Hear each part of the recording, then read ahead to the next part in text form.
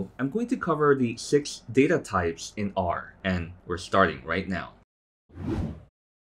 So a few minutes ago, I've tweeted about the R data types, and so I've summarized it as follows. So the first data type in R is numeric, and numeric could be an integer. It could also be a decimal, a floating point, or a double. And the second data type is an integer. And so an integer will have to be specified by adding a L at the end. And so I'm going to show you in just a moment if we type in 5 or if we type in 5L, what's the difference between those two. And the third data type is logical. And by logical is true or false. So it's the condition. And the fourth data type is character. And so if you're coming from Python, you might know this as string. And so character could be a single character. It could either be using a single quotation mark or it could be using a double quotation mark. But don't mix the two. Don't begin with a single quotation mark and end with a double quotation mark. So be consistent and have either a single quotation mark or double quotation mark. And 2 words, as in data science, is also a character. And even the number 100, if you put it inside a quotation mark, it'll be a character as well. The fifth data type is complex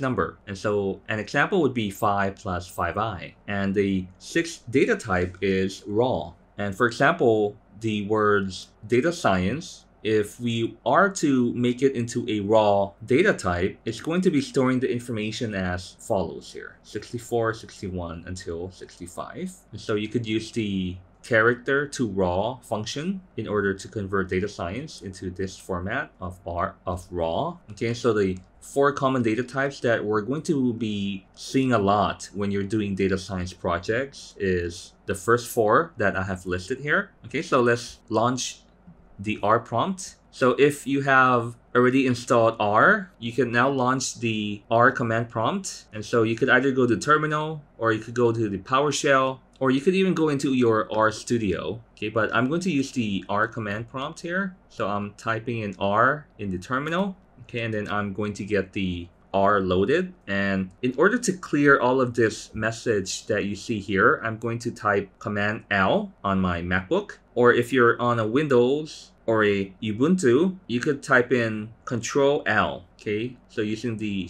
keyboard shortcut Control L or Command L, like so, and it will clear the screen. So this comes in handy when you're typing information in and then you want to clear it, Command L. Okay, so let's start with the first data type, which is numeric. So for example, if I'm creating a variable called A, and then I'm assigning a value of 2. And let's see, if I want to determine the data type, I'm going to type in class, and then A, and then I get numeric. And let me try again. If I say B is 3.14, class B is also numeric. And let's create a C variable. And let's say I'm assigning a value of 5L, which is the integer. Let's see the class. And so now it's an integer. However, if we have the same number but without the L,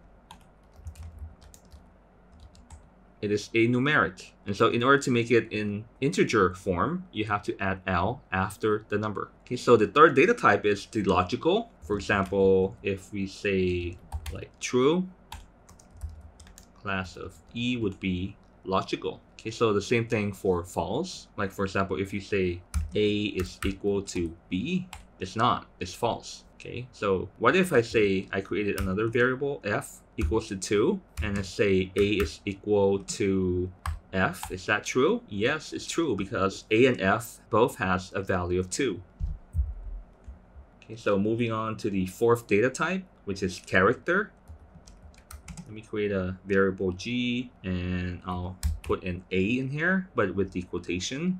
And so class, so it's character. But if I say G and A like that, let's see what happens. So what it will essentially do is that it's going to assign the value of 2, which is already assigned to A, and then it's going to assign it to G. And therefore, because A had a value of 2, as shown above here, and we're assigning G to have the same value as the variable a, which is 2. So notice that with quotation, it is a character, but without quotation, it is a variable, okay? And so if you have 2 words,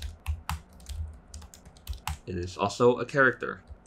If you have a number inside the quotation mark, it is also a character. If you have a double quotation, it's going to be also a character. However, let's try out using a mixed match of double quotation and then ending with a single quotation. So you're going to see that there's going to be an error. So it is expecting the code to be unfinished. Okay. And so in order to abort this, I have to hit the keyboard combination of Control-C. Okay. Let's move on to the complex data type. So example is 5 plus 5i class L. So it is complex. And the last data type, number 6, we're going to use the character to raw function. And then we're putting in data science as the input argument, class M, and so you see that the data type is raw. So if you're finding value in this video, please give it a thumbs up, subscribe if you haven't already, and make sure to smash the notification bell so that you will be notified of the next video. And as always, the best way to learn data science is to do data science. And please enjoy the journey.